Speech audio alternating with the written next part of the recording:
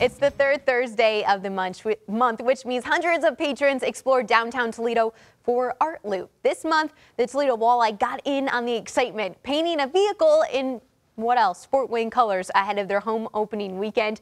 Why would the fish comet-fy anything? BCSN's Claire Dow has the answer. I've only been here for like a week, but I've played in both Toledo and Fort Wayne, and they're both great hockey markets, and I know it's a big rivalry, so it's going to be exciting.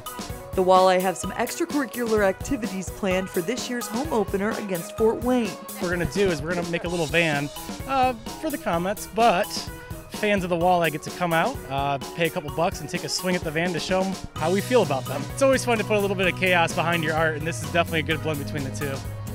Earlier this evening, area artist Tony Touch painted the van with a little help from current players in Comet colors. On Sunday, November 3rd, fans can pay $10 to smash the vehicle with a sledgehammer. It's amazing. Simply, like I said, we are a hockey family, so I was looking for any way to show my help, and well, sure, we're painting some enemy colors on it, but anything helps. It's crazy. You don't get this everywhere on the East Coast, and Toledo's definitely a great spot, great fans, and I'm excited to play here. It kind of just adds to the rivalry, and you know, fans take pride in the rivalry just as much as we do, so it's kind of cool to get them involved as well. And it's all for a great cause as voted on by the Fanatics. It's all for charity. All the proceeds will go to Canine Care and Control, also known as LC4. So it should be a fun event, not only for to see, but also to help some dogs in need.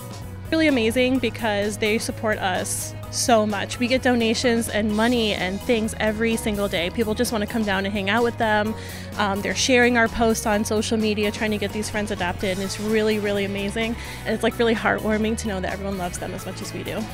The Crush the Car action gets rolling at 4 o'clock on Sunday, November 3rd at the Huntington Center. With the Walleye, Claire Dow, BCSN.